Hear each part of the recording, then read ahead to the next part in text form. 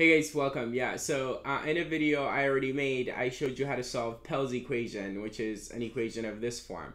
So we saw how to find integer solutions to an equation of this form in general, so for any d. But in that video where we talked about finding general solutions, we identified this as an interesting case, just like x squared minus 6y squared equals 1 is an interesting case. And the reason that these are both interesting because solutions to this equation give us a way to find triangular square numbers, and solutions to this equation give us a way to find square pentagonal numbers. But the discussion in this video will just be about the triangular square numbers, and you can use the same argument to show how this equation here is related to square pentagonal numbers. All right, cool. But let's focus on this equation in this video, yeah? Okay, cool. Now, I've already drawn some triangular numbers here, and I've drawn some square numbers, and there's a clear pattern that we can identify, which is that the triangular numbers in general are just a sum up to n, right? Like, so like the nth triangular number is the sum of the integers up to n. And for the square numbers, it's not exactly that. It's a sum up to 2n minus 1. So Sn is the sum from 1 all the way to 2n minus 1. So I'm saying like Tn in general, actually let's use m. Tm in general, the mth triangular number will have to be 1 plus 2 plus 3 plus dot dot dot plus m, and therefore equal to, by the sum of the first n integers formula, which I prove in a different video, it's equal to m times m plus 1 all divided by 2. And in fact, I proved this formula that I just wrote down, sum of the integers up to some integer m. I proved this formula in 2 different ways, so check out that video. But anyway, both of them interesting. One of them induction. But anyway, we've got that, and then now we're saying Sn is equal to 1 plus 2 plus, no, it's not equal to 1 plus 2, sorry y'all. 1 plus 3 plus 5 plus dot dot dot, and then we'll have to end on 2n minus 1. And this sum is equal to n squared.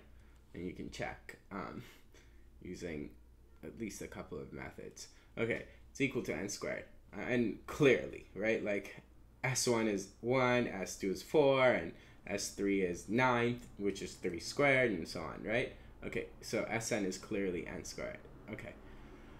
All right, so where to from here, and how does that have anything to do with solving this equation? Here is how. First, let's write what we just discovered, which is that Tm is equal to m times m plus 1 over 2, and then Sn is equal to n squared, and then make room. So let's get rid of all of this here down at the bottom. All right, so doing that and bringing this guy to focus, how does this have anything to do, this stuff, anything to do with that equation? Well, look at what would happen if we tried to figure out when Tm will equal Sn. Tm equals Sn requires that we write m times m plus 1 over 2 is equal to n squared, which we can get in slightly friendlier form if we write m squared plus m is equal to 2n squared. Okay, where to from here?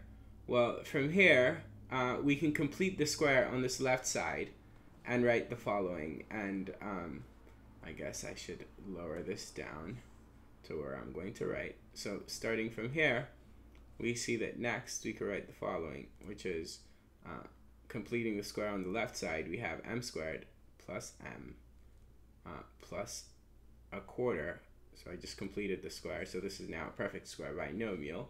And then to make up for adding a quarter, I have to subtract a quarter. And then now this will equal 2n squared. Got it. As I said, this is a perfect square binomial, and that binomial is x plus, not x, sorry. So used to working with x with quadratics, it's m, and now that threw off my game. It's m plus a half, and it's really late. Why am I recording a math video this late? It's like 2 a.m.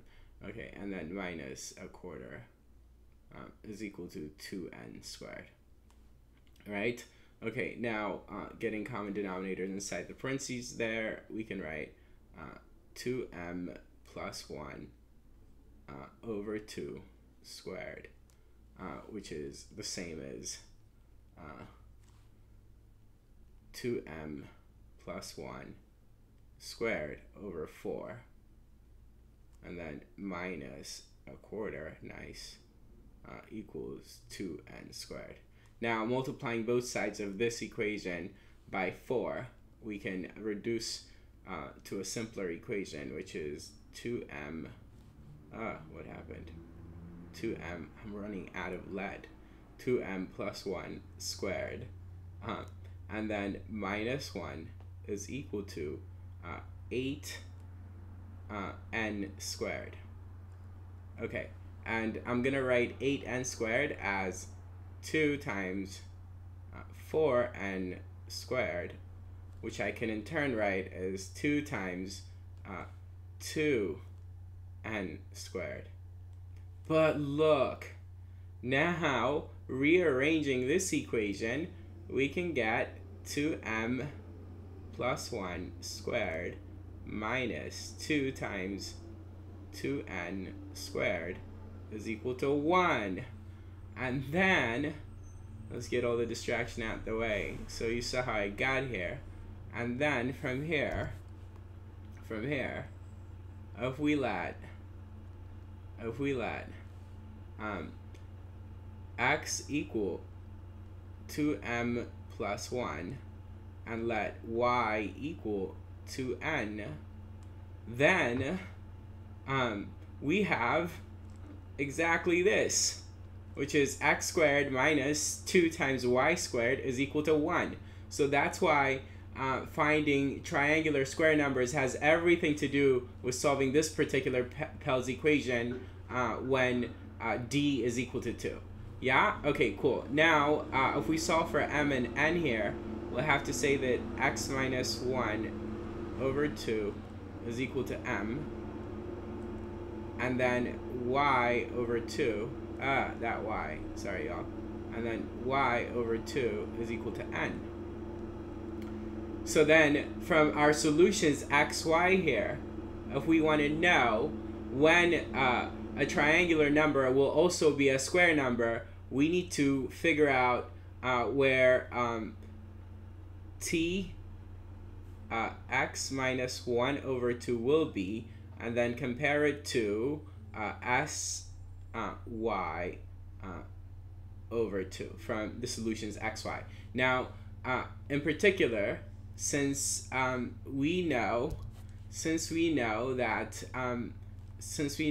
x squared minus 2y squared equals 1 has 3 comma 2 and 17 comma 12 as its first pair of solutions for positive x and y, because we know that these two are solutions to this here, we see that x is 3 and y is 2 in this situation, which means that t, and I'm working off of this now, which means that t sub x is 3 minus 1 divided by 2 will have to equal s y is 2, so 2 divided by 2. But wait, that says 3 minus 1 is 2 divided by 2 is 1. That says t1 has to equal s1, which we know is true because both t1 and s1 are equal to 1. And then it also means that from this other solution that t 17 minus 1 divided by 2 will have to equal s 12 divided by 2. and 17 minus 1 is 16 divided by 2 is 8, so that means T8 will have to equal S6. Now we know S6 will have to equal 6 squared, which is 36, and then T8 will have to equal T8 will have, by this formula, right? T8 will have to equal 8 times